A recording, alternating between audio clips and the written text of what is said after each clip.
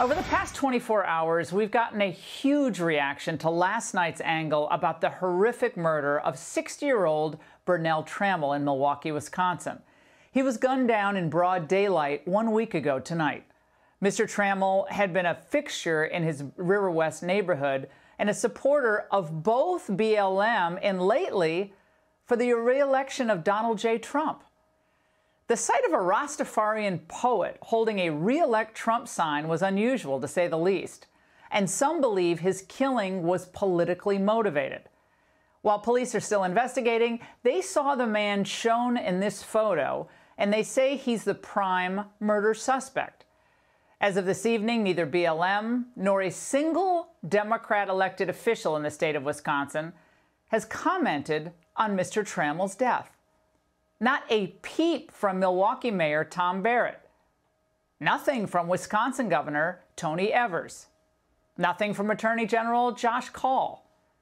Not any of the Democrat congressmen, none, have expressed their condolences or outrage about the possible political slaying of a peaceful, law-abiding African-American man. This ear-splitting silence follows a disturbing pattern of Democrat disinterest in the larger African-American community as well. Now, since the coronavirus lockdowns and racial justice protests began, killings of black men, women, and even children have skyrocketed, but not at the hands of bad cops. Overwhelmingly, these murders have been committed by other African-American men. Now, of course, Al Sharpton and BLM activists don't show up to march against this carnage.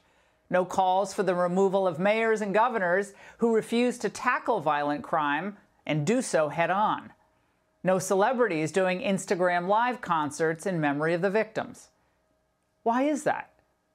Because there's no political benefit in it, that's why. Now, a similar scenario is playing out in the debate over reopening schools this fall. Teachers' unions, joined at the hip with Democrats, have refused to return to their jobs. Today, Washington, D.C. public schools joined a slew of other school districts in announcing there would be zero in-person learning for kids. It's all going to be online. Now, pretty much every pediatric specialist I've seen believes this 100% distance learning approach is a total disaster. It's terrible for all children and all parents, but especially for at-risk kids from single-parent families. We know that children from low-income families in particular who are being homeschooled, they're not getting an adequate education because their parents are working. Particularly that younger age group, K through 8, distance learning just does not work. Many low-income families, their children do not have access to the internet. They don't have support for doing remote learning. But how could Democrats endorse keeping kids at home full-time when the virus poses a minuscule threat to young Americans? After all, daycare centers for essential workers never shut down, and grocery store employees, they show up every day to work, as do bus drivers and nurses. So why do educators get a special stay-at-home pass? Especially while they claim to care so much about the welfare of the children. President and his administration are messing with the health of our children. Moms and dads are worried, I'm worried as a grandparent, about whether or not my grandkids are going to be able to go back to school safely. You know, and these, as I've said before, these aren't somebody else's kids, they're all our kids. Now, of course, shutting everything down is the Democrats' only real answer to the coronavirus. From California to Michigan, you see a pre-election momentum beginning to build to either pause or reverse reopenings. Today, Maryland's liberal Republican Governor Larry Hogan cited cases in other states to justify halting his own state's reopening. We will remain paused at this point and not move into stage 3 openings until it is safe, prudent, and thoroughly backed by the data. Looking at these other states, they've been doing pretty well and shot up, and we don't want to be one of them. It's unbelievable. Montgomery County, Maryland's numbers are actually really encouraging. Of course, these decisions are driven not by what's good for the general welfare, but by politics. Lockdowns plus trillions in welfare spending until apparently there's zero virus in America. That's realistic. Now remember, the initial justification for stay-at-home orders was the need to preserve the hospital system. You could kind of understand that. But now they're using these lockdowns or pauses to preserve Biden's chances of beating Trump. It's truly disgusting. And whom do these lockdowns and school closures end up hurting the most? Well, rich families, they hire tutors and they take up new hobbies at home. It's the poor families who'll struggle as they try to hold down jobs and oversee kids' Zoom classes and all the homework. The divide between the haves and the have-nots will only widen.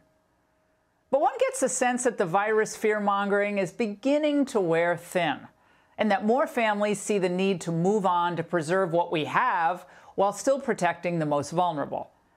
Even the New York Times seems to think that the unions have maybe overstepped and risk alienating millions of voters, reporting that teachers in many districts are fighting for longer school closures, stronger safety requirements, and limits on what they're required to do in virtual classrooms, while flooding social media and state capitals with their concerns and threatening to walk off their jobs if their key demands are not met. Demands? Now, they can sit at home in their t-shirt and shorts, get the same pay, and they're issuing demands? The Miami Teachers Union is pushing to limit online learning. Limit online learning? Yeah. Why? Well, according to the Times, they've cited anxiety about how they and their homes would look on camera during live teaching. So they're not going to go to the classroom, and they don't want to teach online. That's perfect. With their local union leader saying that if a teacher does not feel comfortable and the teacher is not secure in the modality, they're not going to flourish and give the best of themselves. Modality? What about the comfort of students? Will they be able to flourish cooped up in their homes, sharing a computer screen with a brother or sister if they even have one? And do this for months on end? The left doesn't care. If it was really about safety, why are teachers' unions fighting reopening plans even in states where the virus is under control? In Hawaii, for example, which has one of the lowest COVID rates in the country, teachers are resisting fully reopening, including on the small island of Lanai, which had zero confirmed cases. Now, thankfully, President Trump wants the kids back in school, and he has a solution for unions and school districts that do not put kids first. Say if a school doesn't want to open, or if a governor doesn't want to open, maybe for political reason and maybe not, but there is some of that going on. The money should go to the parents so they can send their children to the school of their choice. Bingo, school choice. Go to a school that's actually teaching.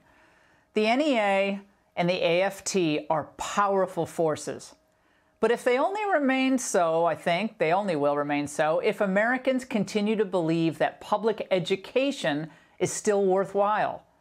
By refusing to teach, by politicizing curricula, by jeopardizing our children's mental and physical well-being, they're showing us how non-essential they're becoming.